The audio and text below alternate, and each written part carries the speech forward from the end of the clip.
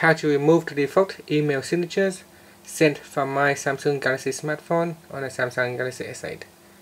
First, tapping on the home key to go back to your home screen, and then tap on apps, then tap on email, and from here you want to go to your inbox screen and tap on the menu key, choose the account that you want to change.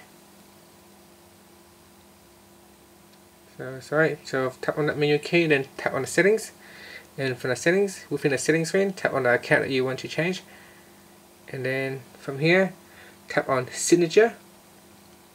And you can see this by default it is set to send from my Samsung Galaxy smartphone, so just delete this message or this signature and then put in your own signature.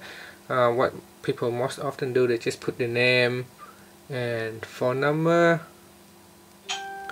then their email address, like so,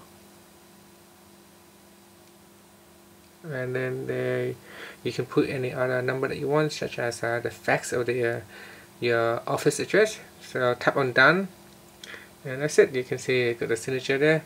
And when you compose a new email, so let's say we write a new email, and you can see the email signature has been set, and that's it. That's how you can remove the old the default email signature. Finally, you can tap on the home key to go back to your home screen. Thank you for watching this video.